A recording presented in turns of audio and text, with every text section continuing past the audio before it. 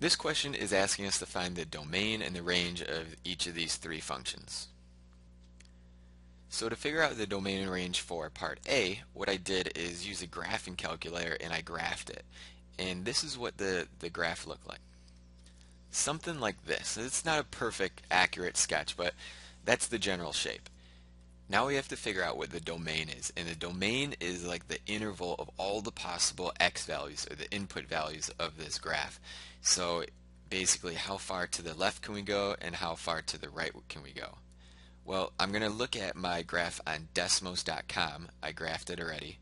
And this is what it looks like. Now again, we want to figure out how far to the left can we go because we want our lowest x value. So I'm going to go ahead and zoom out real far here. And I'm going to click this part of my graph, and it looks like I have an x value of 0. And then I'm going to move my point this way. I'm going to hold it down, and it looks like I go from -1 to about -2. There's some decimals in there too, but you could see it going lower and lower and lower. So if we kept going farther and farther to the left, it would go towards -infinity. It wouldn't stop at all. And then as we move from our left to the right, it looks like we have a -1.77 here. Let's keep going to our right. We eventually get back to x equals 0, x will equal 1, x will equal 2 right there. So if we go farther to our right, it looks like we have a positive infinity boundary there. So back to our rough sketch of the graph here, it looks like we could go all the way to our left and all the way to the right. So our domain can be written in interval notation here from -infinity to positive infinity, and whenever we use the infinity signs, we use parentheses with those. Now our range is looking at our output, or our y values. So how far low can we go, or like going downwards, and then how high can we get our y values to be. Now this is where Desmos is going to come in handy. I'm going to zoom in right here because we want to look for our lowest possible y value. So I got my point here, and I moved down all the way to this point here. This is the lowest part of our graph. So our lowest y value, it looks like, is going to be a -5 right there. And then if we're looking for our highest possible y value, well, let's zoom out, and how high can we go? Right here we're at -3 for our y, -2, -1, here we're at 0, and then if we keep going higher and higher and higher, it looks like our y's are going to increase forever towards positive infinity. So our lowest one that we could have was -5 right here, and our highest is positive infinity.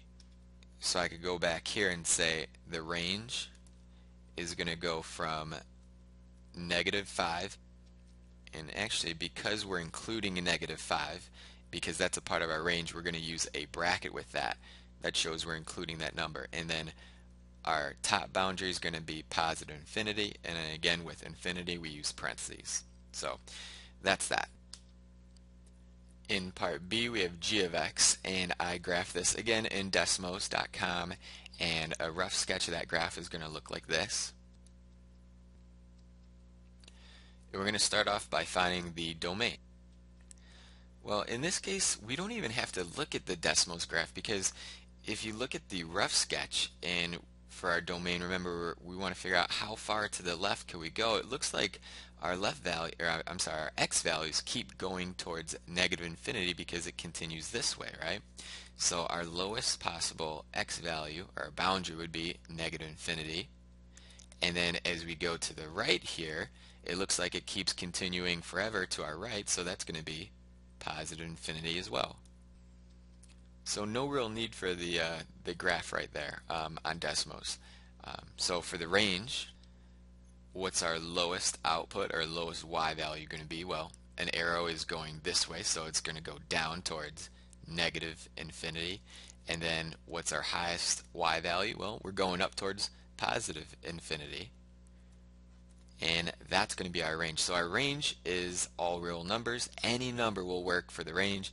Same thing for the domain. This is going to be all real numbers too. On to part C. This graph I actually went ahead and did it in Desmos as well. And here's the rough sketch.